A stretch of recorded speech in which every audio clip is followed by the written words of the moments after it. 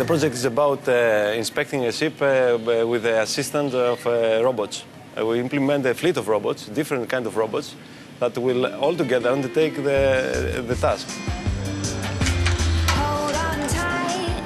The steel hold of this cargo ship in Bulgaria is quite literally crawling with robot inspectors. Each one takes a slightly different approach to the job of making sure a ship is seaworthy. So it's time to meet the machines. This is a magnetic climbing robot for the inspection of ship hulls. This is an underwater robot for inspecting ballast tanks. An autonomous flying vehicle for visual inspection. A robot with magnetic tracks used to inspect the hold of a ship.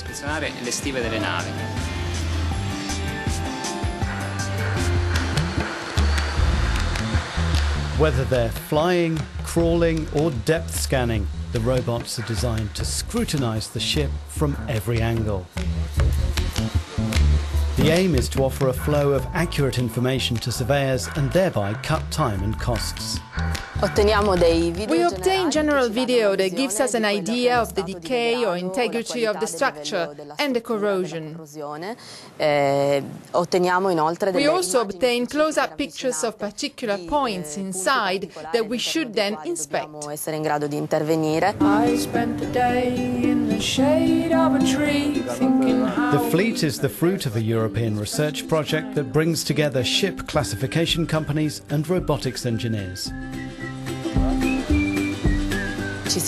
From the beginning, we understood that working in a wet environment, where we have to move around on surfaces that aren't completely clean, dirty and damp surfaces, that represents a problem for these technologies.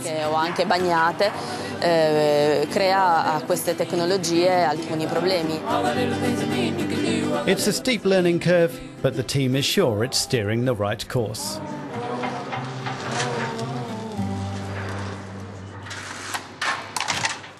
We do have the proof of concept, so the next step is to make this working in much more demanding conditions, because now we have them working in trials, but we know that trials are trials. So my expectation is to have them working in real life.